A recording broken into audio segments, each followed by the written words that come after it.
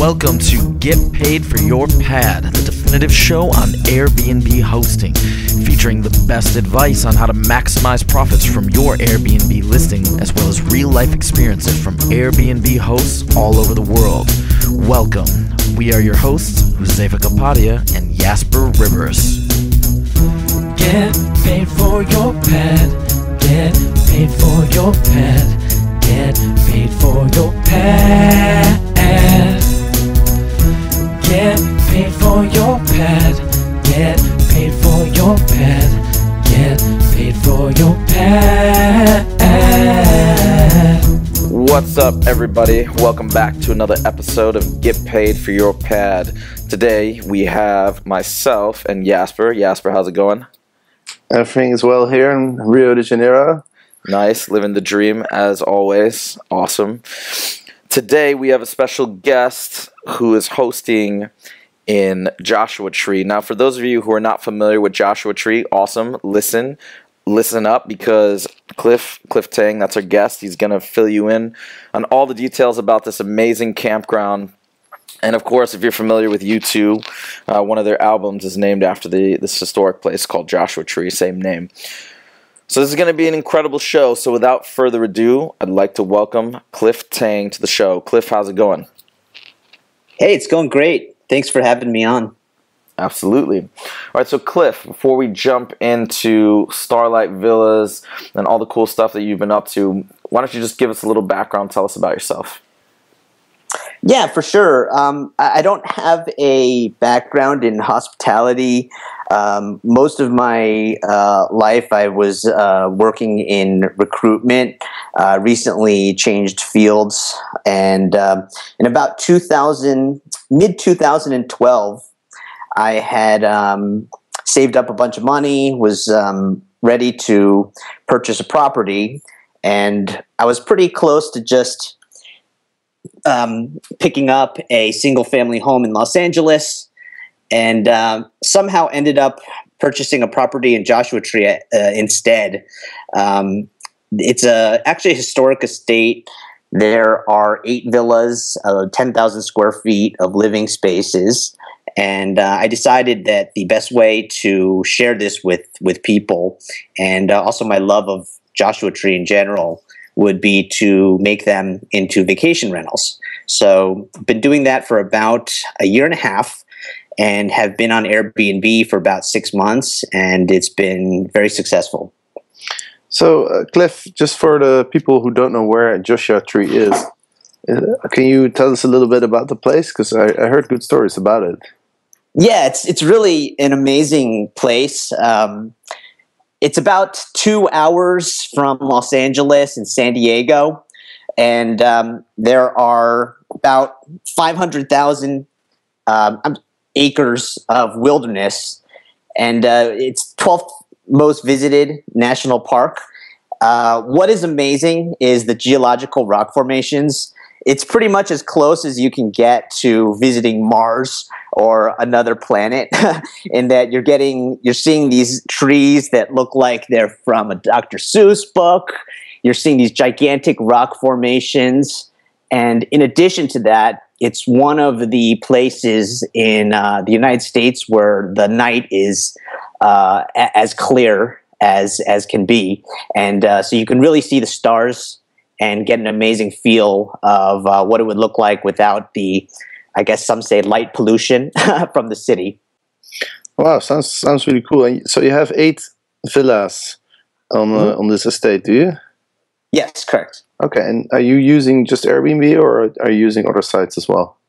Well, it's kind of an interesting story. I started out not even knowing about Airbnb. Just for some reason, in the past, when my family had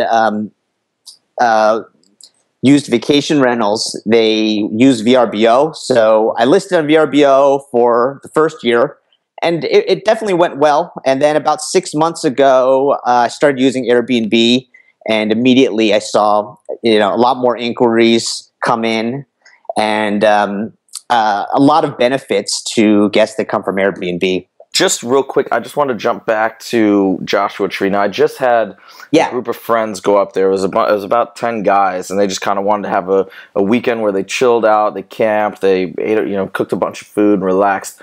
What would you say is sort of like a typical, or maybe there isn't a typical vacation stay there, but what do people typically do when they're out in that area? Well, there's different types of guests. I mean, certainly hiking, I would say, is one of the biggest activities. It's one of the only places where you can pretty much just go out there either by yourself or with a partner or a group of friends. And within 5 minutes of starting your hike, you can be completely surrounded by nature with nothing to distract you. And I think it's very much of a spiritual experience just to see that. In addition to that, a lot of other things about the town are really unique. It tends to attract kind of a very much free spirit, kind of retro vibe. All of the shops are mom and pops. I think there's like one Subway and a gas station, but but everything else is mom and pop shops. It's very rustic feel. And it's just something completely different. It feels like you're going back in time, and there's just so much to see that it's pretty amazing. I would say that most people that come, they come not just for the hiking, but for the whole experience of just being in a completely different place, away from the city, away from the same chain stores with the Starbucks and Target and Best Buy that all look the same throughout the world, and just being somewhere completely different next to nature and with amazing art, music, and scenery. And do you find it to be enticing for families as well with kids, or is it typically more of an adult destination?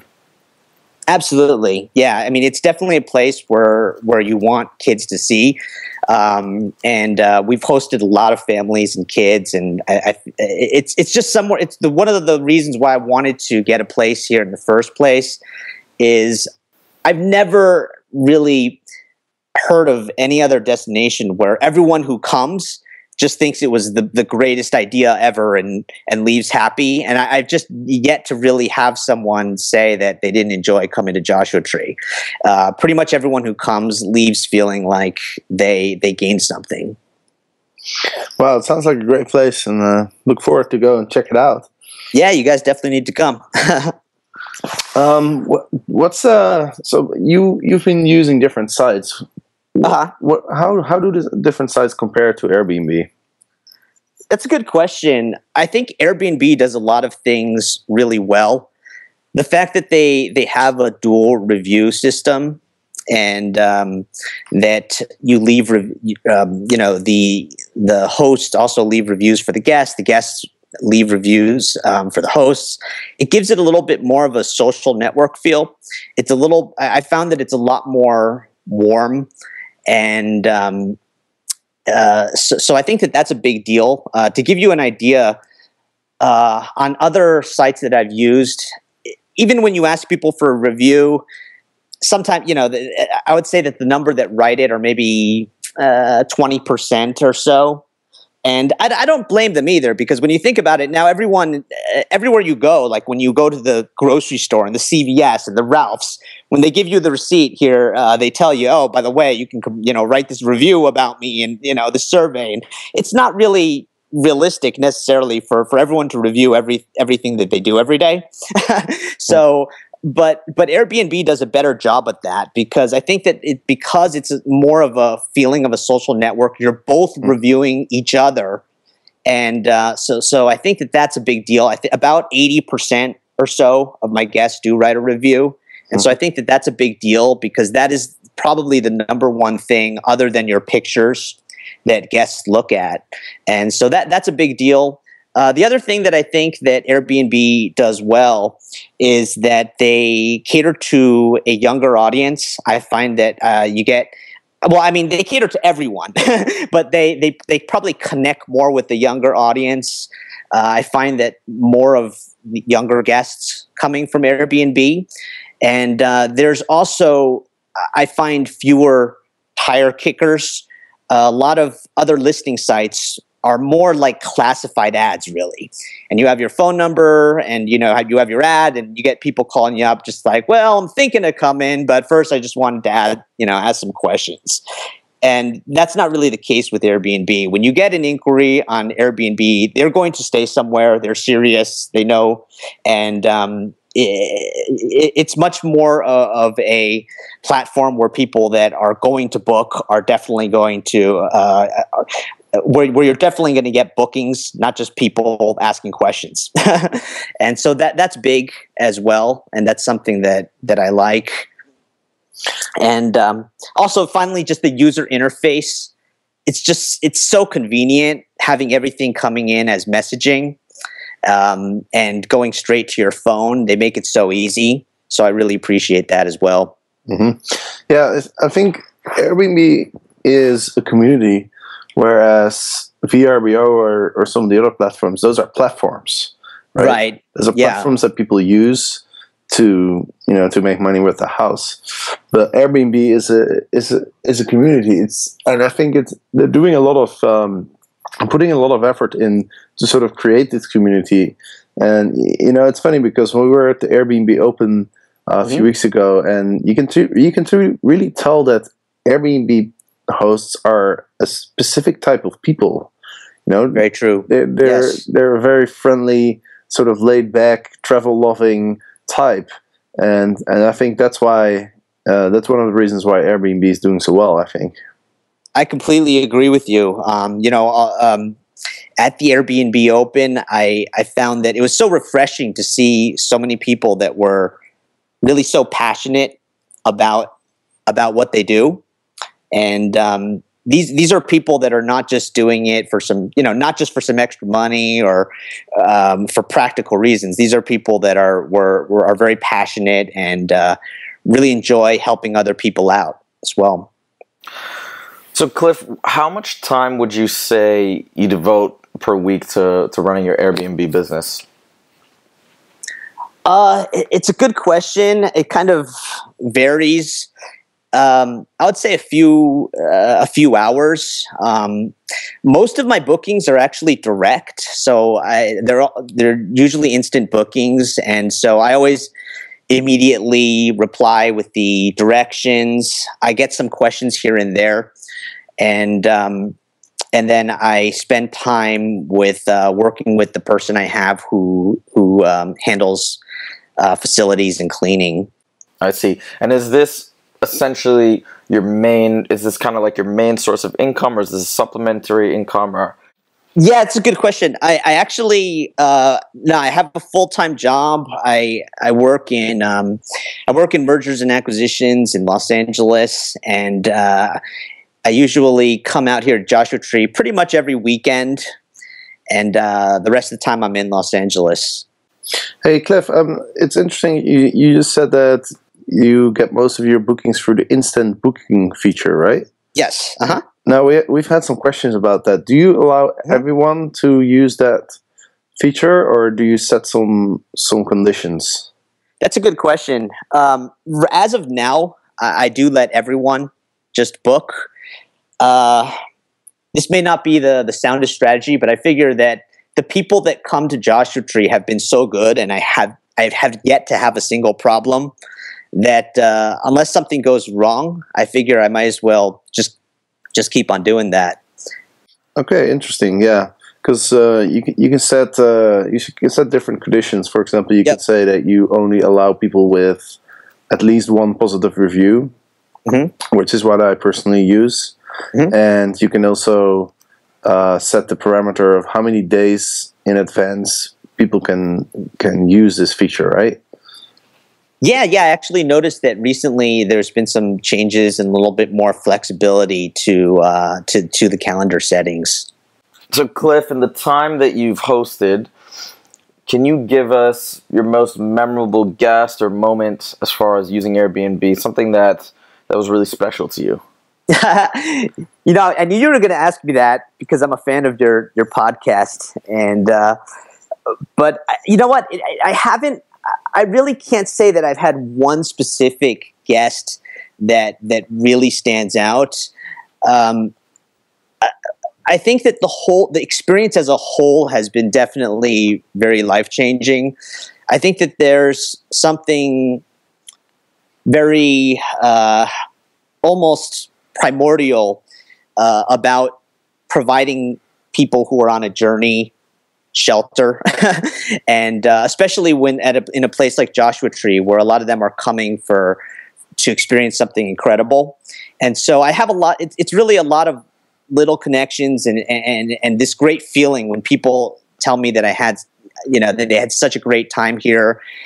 They like the designs, they like the accommodations, and it's really, I would say it's an accumulation. I definitely don't have one story like I listened to your Kimberly Barker episode where she had a guest that ended up naming her child after her, and I don't think that will happen to me, but I will get a lot of that. That was fantastic, by the way. But I do get a lot of satisfaction from from providing a good service to people and them being appreciative. Well, the thing is, Jasper is supposed to actually screen our guests because you're not supposed to be on the show unless you've had a child named after you from one of your guests. So you've somehow squeezed in.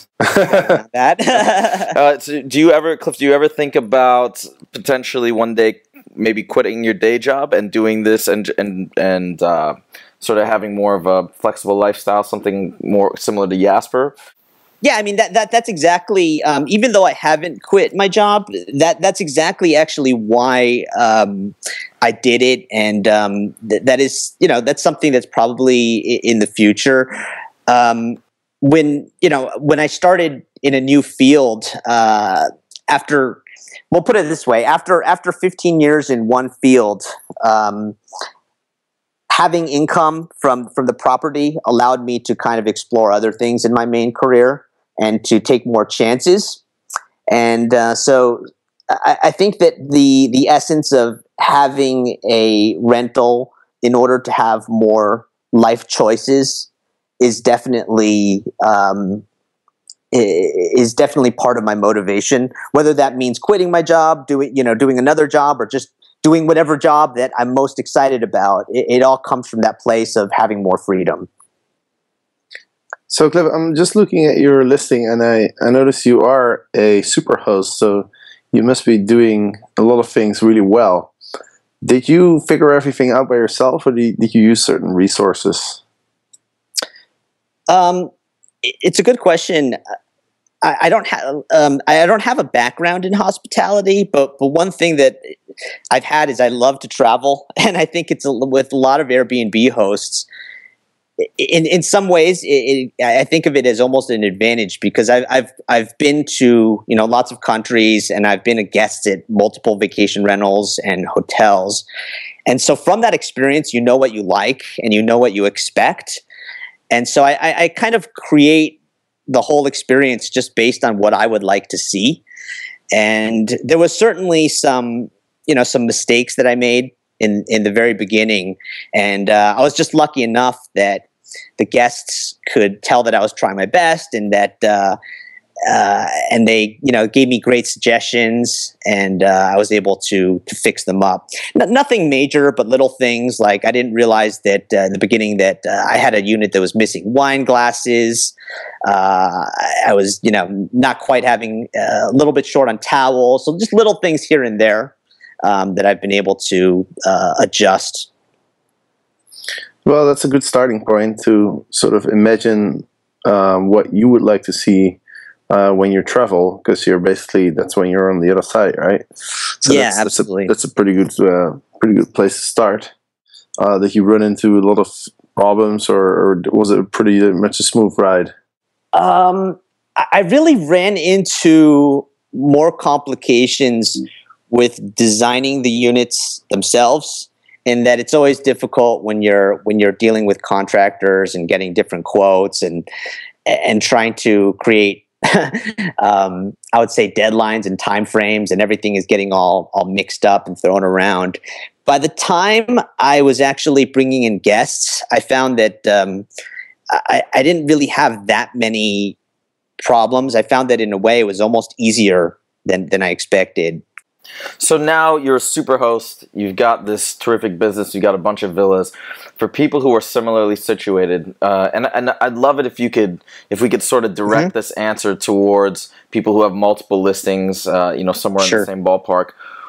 What are your key pieces of advice, or what information can you give out that you've picked up while running your business? Wow, I would say that there's a lot of things that I would say can make things a lot easier. When you first decide to do it, there's this eagerness to just get everything ready really quick and list right away. And I think that momentum is good, but what I would advise is get everything ready and then just bring in some of your friends or even family and have them stay and just tell them, tell me what's right, but really tell me what's wrong and what could be better, and pretend that you're the pickiest person and the most difficult to please on the earth. And so that experience of just having people kind of give you feedback is invaluable, because everyone has their own living habits, and what you like may be different than what other people like. And so with the more feedback you have, the better sense you have of what is kind of that middle ground where it's the most universally perfect place to place something or to have furniture or the perfect color for walls, etc. And so I think that doing that in the beginning, and then being very honest with the guests in the beginning and just saying, hey, I just got started, please give me any feedback. They're really, in the beginning, it's really a great opportunity, because your initial guests are essentially doing quality assurance for you for free, and they're paying you to stay. So I was always ultra appreciative of the first few guests that really helped me, get everything together. And so I'd say that do a trial run, make sure your systems are go. Another piece of advice is that I think that there's something really interesting about hosting, where there's this kind of a karma where it has to come from the place where you want to offer the best experience possible for a fantastic price. If you come off right at the beginning from the standpoint of you haven't even developed a reputation and you just want to, make as much money as possible, you're probably not going to be as successful, because there's people out there that are willing to really pay their dues first. And one thing that I did is that pretty much all of the profits that I've made over the first several months, I've put right back into the units in making them better, because that's part of the reason why I still work, is because I really want to offer the best experience for the best price. And I think that it's very important to first.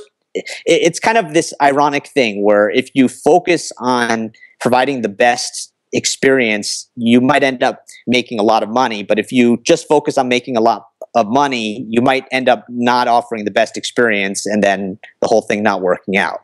So there's definitely a karma thing involved with hosting, where you have to come from the right motivation and look at things from a long-term perspective. Absolutely, and that's another thing that's so great about Airbnb, I think, because being successful in a more monetary way is basically, it's almost the same as being successful in creating an optimal guest experience. And I totally agree that the guest experience is what you just need to focus on, and exactly, the money will come automatically. Mm-hmm. Now you've mentioned to me that you're also a big fan of the sharing economy in general. Absolutely, and so am I. I think it's brilliant. I think it's changes the world, in a very positive way. And so I'd love to get your thoughts on that as well. Yeah, well, I'm old enough to remember what life was like before the internet, and when I graduated from school in 1998, I was actually thrown right into the whole .com boom between the whole 1999 and 2001 area. I was in Silicon Valley, and I actually ran a technical recruitment firm. Pretty much all these companies were my clients. And it's really interesting because at that time, nobody really knew what the internet was and where it was going to go. There was these companies that, they would just have a website, theglobe.com, and they're being valued at over $1 billion, and they have absolutely nothing. I mean, there was the ridiculousness of that. There was also, some seeds of greatness. I remember some companies like Salesforce.com and WebEx when they were in their infancy and just 10, 20 people, and but nobody really knew what was going to happen. And now when you're looking at over 10 years later, you really see what the good is and what the bad is. And I think that Airbnb really embodies and all of the sharing economy really embodies the best of what the internet has done. It's allowed for a free market where people that are creative and passionate can create their own careers and opportunities, and it's really refreshing. I love to see it. There's a lot of other things that I don't like about the internet, like how there's it's kind of endless clickbait ads and kind of a little bit too much noise and trolling. But really, when you look at the sharing economy and the ability to spread free information, all the forums out there, even the great podcasts and little niche communities like your podcast, it's just so great. It allows people to really have a la carte life. You can have a career which you create based on what you love to do. You can look for content that you like. You don't have to watch what's on NBC, CBS, or ABC. And you can really, I think now more than ever, if you have the ability to create your own direction and the right mindset, you can. There's never been another time where it's never been a better time to really create your own life. Absolutely, and I'm a big fan of the sharing economy too. In fact, I think it was episode 39 where I talked about some of the other platforms that are out there. Yeah, and there's so many of them. I did some research, and you can do pretty much anything through a sharing economy platform these days, from dog sitting to babysitting to car sharing. There's meal sharing. You can deliver packages. You can. The list goes on and on. And it's really cool how you can use these platforms to create your own little mini business and to just do the things that you're passionate about without having to have a regular 9-to-5 job. And of course, Josefa is using Wyzant. And you have a pretty good experience with that, Josefa, right? Yeah, exactly. And Wyzant is it's kind of like an equivalent thing for anybody who wants to teach anything, really. You have people who are coaching soccer on there, teaching piano, etc. I use it in particular for math and writing. But yeah, it's phenomenal. It's essentially, you can start your own business and you can build up a reputation just like Airbnb. You get reviewed, ratings, etc. They take a little cut off the top, but it's terrific. So yeah, I'm a massive fan, of course, in this particular, because this is a big part of my livelihood now. Awesome. So Cliff, we're getting to the end of the episode. So thank you so much for being on the show. Really appreciate your time. Could you let our listeners know how they can get in touch with you and how they can find out more about your Airbnb business in Joshua Tree? Yeah, absolutely. And before I do that, I also just wanted to let you know that your book was very, very helpful in getting up and running when I starting on Airbnb. I'm a true believer that whenever you want to learn anything, the best way to do it is first to look up all of the best rated books on the topic and read them. And so I highly recommend Get Paid for Your Pad, and that was very useful for me. And for anyone who wants to get in touch with me, my website is starlightvillas.com, and my email is info@starlightvillas.com. It goes right to me. Awesome. We'll put that up in the show notes so people can look it up later at getpaidforyourpad.com/podcast. Cliff, again, thank you so much. And it's great to hear that you enjoyed our book. That's why we put so much effort into it, to help people like you get started on Airbnb. So really like to hear that you enjoyed it. And everybody else, thanks for listening. Every Monday and Thursday we have another episode. And if you do want to buy our book, you can find it on Amazon. We do have a paperback version as well as a Kindle version available. And if you want to check out the first couple chapters, you can go to getpaidforyourpad.com and you can sign up, and we'll send you the first couple chapters for free. So thanks, Cliff. Thanks, everybody. Thanks, Josefa, and we'll see you next time. Get paid for your pad. Get paid for your pad. Get paid for your pad. Get paid for your pad. Get paid for your pad. Get paid for your pad.